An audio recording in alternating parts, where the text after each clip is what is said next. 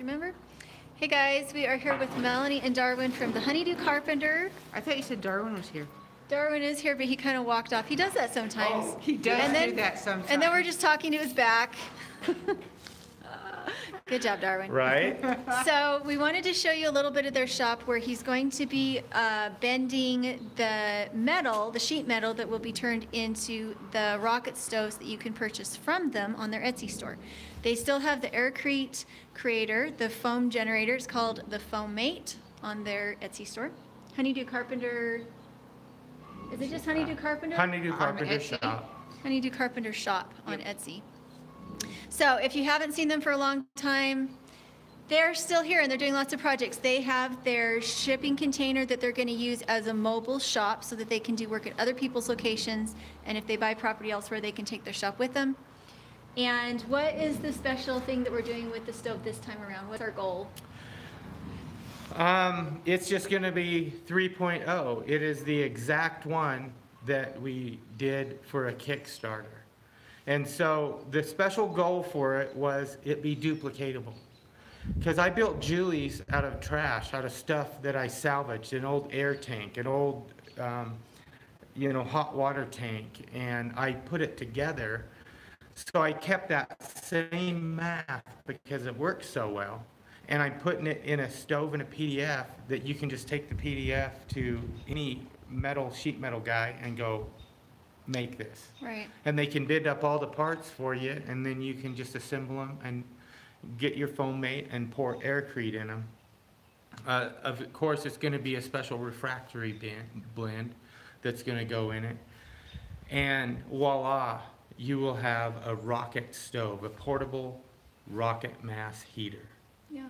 Yeah, and so that's kind of one of the bigger projects we're doing in this. And we're aiming this time to put it into the big house, to test it in the big house to show. The big point about it in the tiny house was that it didn't bake us out. It is a calm heat. It is a consistent heat that goes through the night. But it doesn't get, in a tiny house, you really have to be careful. Even a very tiny wood stove will overheat you very quickly, but the rocket stove doesn't.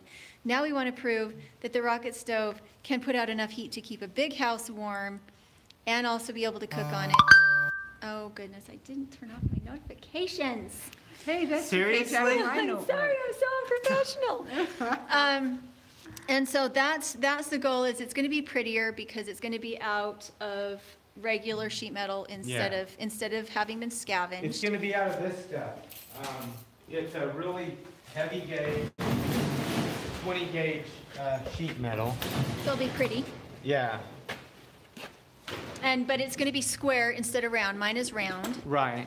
And it's just going to be cool. So make sure to go check them out. We're going to have more videos. We're going to try and film him pouring his Aircrete into the Rocket Stove 3.0 here in about another week and a half. Yeah. So he's going to have it all bent, have the prototype put together, and then we're going to test the prototype to see if there's any flaws in it that need to be addressed before he has it ready to be put into his Etsy store.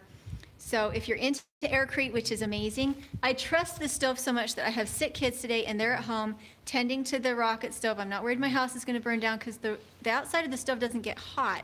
It gets warm, right. But you can have something flammable right on the chimney pipe and it gets to like, what, 120, 150 max? Right. And that's right. Your stove exhausts at right around 120, 130 degrees.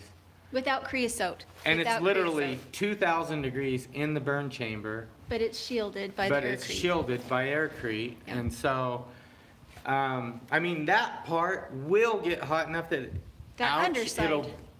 It'll burn you a little bit. But, yeah. But it's not flammable. But it would never scald you. Yeah. You would just go, ooh, that's hot. I mean, it would. And it has to run all day for it to get to that point. Yeah, it has to run for a hours long time for that outside to get hot. So I've got a 12-year-old and a 10-year-old back home tending to the fire, and I really trust the stove. And I don't even miss a wink of sleep at night when I shut the stove down that we're going to have any problem with sparks or that it's going to get cold in the night. It's what makes what we're doing really enjoyable. Well, I spent a night out there when there was a foot of snow on the ground, and I was so amazed. I built the dang thing, but I had never spent a night with it. Right. I was so amazed after it sitting not burning for like, I shut it down before I went to bed for like 7-8 hours. And, you know, the pebbles, the aircrete, the bench, it was still all warm Yeah. and putting off heat. And it was just, I was like, whoa. And it starts up fast. Kaya has taken over the fire starting part of it. She's 10. And a couple times I had to chastise her for kind of playing with it a little bit. And Well, kids do that. Kids do that. But Sticks and fire. yeah, after a week though, she's learned we don't play with it. We can start the fire. And she's gotten really good at starting that fire in the morning. So. That's cool. All right, so this is what we're looking at. This is their new shop. And so make sure to go check out their channel. This is their storage shed that is movable if they need to be able to work on it on another site. And that's what we have in the works. So make sure to watch for that. And Honeydew Carpenter shop on Etsy and Honeydew Carpenter channel here on YouTube. They also have an Instagram and a Facebook, so go check